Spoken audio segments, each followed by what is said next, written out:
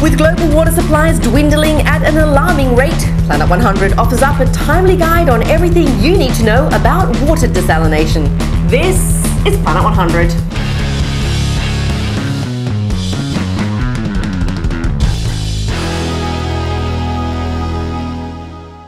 Welcome to Planet 100. I'm Sarah Backhouse. On today's special episode, water desalination, which I know sounds about as sexy as scurvy, but might just prove essential for our survival.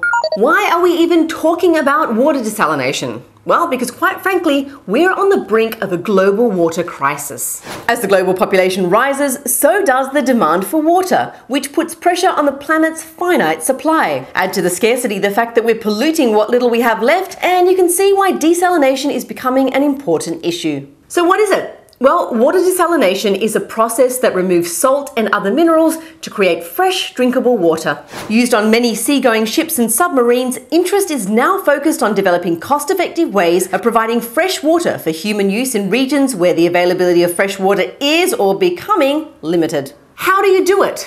While technological advances to improve water desalination are occurring every day, it remains an expensive and energy-intensive process. The main method of desalination is called multi-stage flash distillation, which uses heat to evaporate water, leaving the salt behind. This accounted for 84% of all desalination in 2004. The other way is reverse osmosis desalination, which pumps water through filtration membranes. Desalination is gaining ground amongst water-strapped nations. Saudi Arabia, the United Arab Emirates, the United States, China and Israel are the top 5 desalination markets. Even London has flipped the switch on a desalination plant on the Thames to provide water to its citizens as supplies grow short. Australia has desalination plants in several areas and has been making progress on reducing their environmental footprint by running them on renewable energy. Desalination is only possible for communities with the right mix of proximity to seawater and energy. For those who don't fit that bill, there are alternatives.